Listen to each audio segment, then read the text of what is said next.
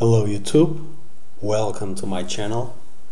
In this tutorial I'm going to show you how did I flash my Minix Neo X8 with the new ROM. As you can see, it's running KitKat version 4.4.2. So in order to flash the Minix box, we need an OTG cable and a clip to insert into the recover.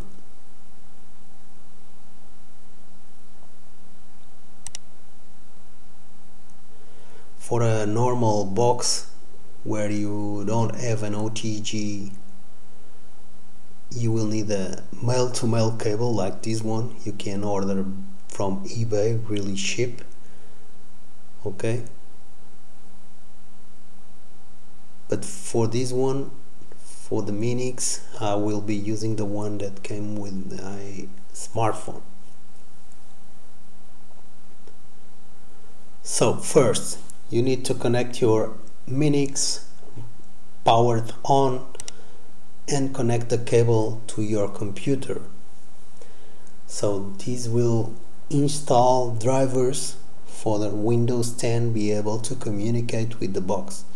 If you are unable to communicate with the box, you need to install some drivers. I will be linking those drivers in the video description, because without those I couldn't. Okay, so after that, open the USB burning tool and select the ROM that will be linked in the video description as well, and select erase flash. Connect your Minix with power and the OTG cable, and you have to press the power button and the recovery at the same time during some seconds, and the Windows 10 will recognize, and the USB burning tool will connect to your device. So as soon as it connected, okay, it's connected. Now you can release your fingers from the box and we can proceed with the flash. Okay, so normally it takes more or less 4 minutes, but I had an error, as you can see below the red line. So I restarted again, but this time I left erase bootloader marked and it went through the hand, so it was 100% as you can see.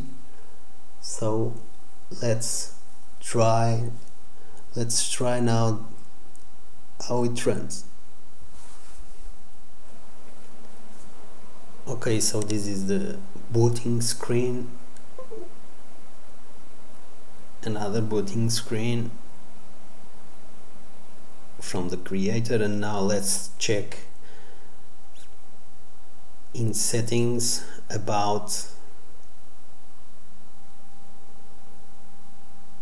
model Neo X8 version 5.1.1. so if we click here, we have it, Lollipop.